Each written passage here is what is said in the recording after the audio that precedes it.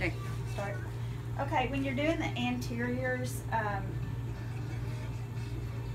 you can do a 1, but I've gotten to where I pretty much use a 2 if all possible, because with the 2 it's going to cover pretty much the whole upper anterior and pretty much the whole lower anterior.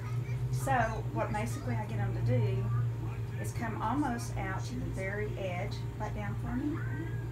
Open again. Don't bite so hard for me. Just barely bite down. And that way I'm pretty much covering all the way out to the edge. And then I'm going to get him to bring his head all the way down. And don't hesitate to ask them to move their head for you, because it's going to help you to get a better x-ray if their head is all the way back against the edge of the chair.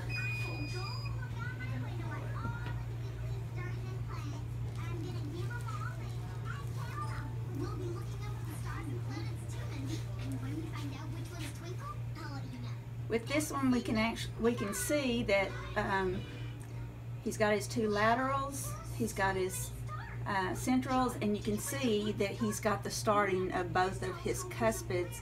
So we do know that they're all there, and that's what we're looking for normally. And so we're going to do his lower. Open for me. Right down. Lean your head back this time, okay? And I always put this almost on a 90. It pretty much is going to cover those.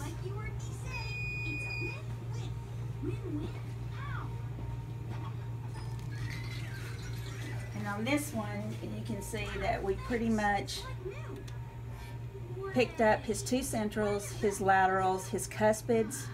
So at least we know that those two cuspids are there, and his his 2 laterals and his 2 anteriors, so they're all there.